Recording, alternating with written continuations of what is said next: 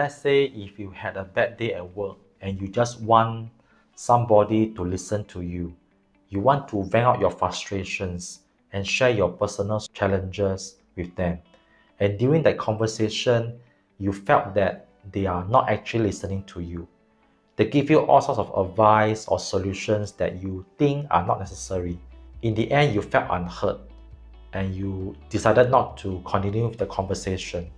If you are feeling this way, it is most likely that the other party is not an effective listener. Now, this is a very common problem that happens to us because as human beings, we tend to have our own biases, perceptions, judgments, and beliefs of viewing things. So in order to communicate effectively, you need to be an active listener as well. In this video, I'm going to share with you the 7 techniques of how to make you an effective listener so that as you communicate with the other party, they'll be more willing to share more information with you.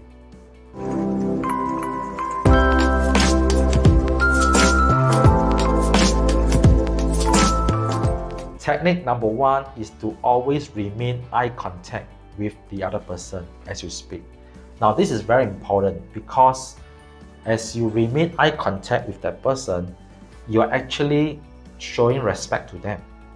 And they know that you are paying 100% attention by being fully present with them. And in the end, they'll be more willing to share information with you.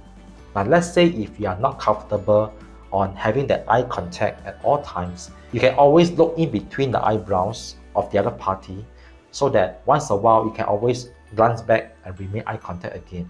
So this will help you to make you become an effective listener as well. Technique number 2 is to sometimes you can nod your head or smiles as they speak.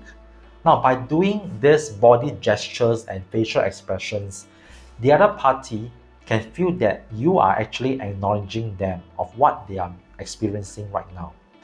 And not only that, it can help to build rapport, trust, and relationship with the other party in an amazing conversation with them. Technique number 3 is to lean your body forward as the person is speaking.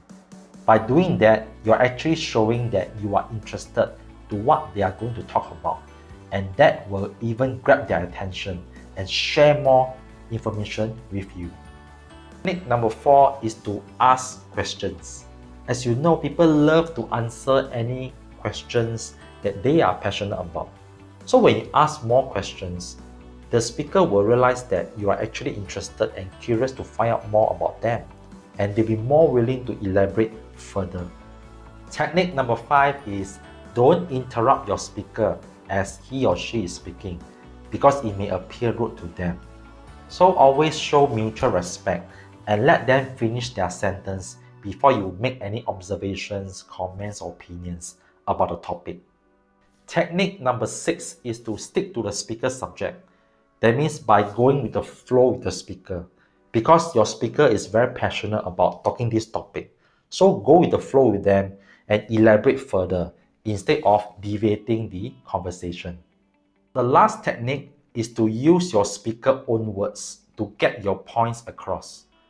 That means you can paraphrase or summarize what they are saying so that at a point of time, you will get the speaker to agree with you and also let them feel that you are actually paying full attention to listening to them.